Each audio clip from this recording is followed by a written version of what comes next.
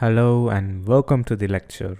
So in the last lecture we saw about creation of an interactive report through REST enabled SQL location, and we are trying to populate it through the data which is from the other database. As you can see, this is an interactive report.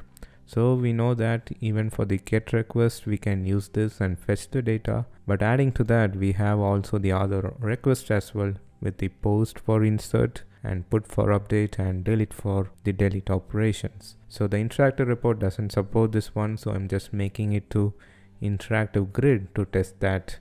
And we can see that if you can make the edit as the enabled one, and you can do the other operations to this interactive grid. And we need to make a primary key here, the country ID being the primary key, and I'm just making it here. And now you can see the changes here in the page with the reflection as the interactive grid. As you can see, the countries are populated, and you can see that you can interact it and change the data. So let's add a row here for a test data to see whether we can add a new data to the other database. So let me just make the country ID as 1000. I know there's no 1000 countries here, so let me give some test country, some kind of a random data, and these are just not mandatory, so we'll just leave it as it is. We'll just fill only the mandatory one, and let's save it.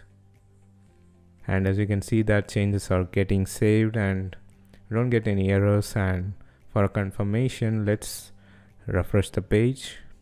I know it's sorted alphabetically and with the sequence. So let's go to the last one, which is about 250th in number. And you can see that the new data which we added got here. And even you can modify it as well if you want. And if you save it, it will try to do the update operation as well. And as well as the delete one. So if you try to save, it gets removed, and now total is 249. And if I refresh, it will be the same 249, so it got deleted. So that's how we can confirm that all the three operations are supported.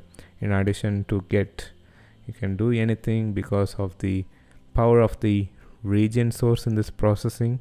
So this has the target type as region source.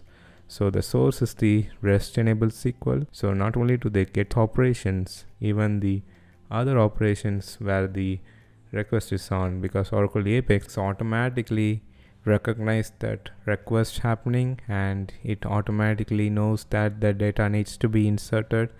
When you are doing insert, it will be sending a post request, put for update and delete for delete, and automatically those changes will be happening because of this region source with the REST enabled SQL.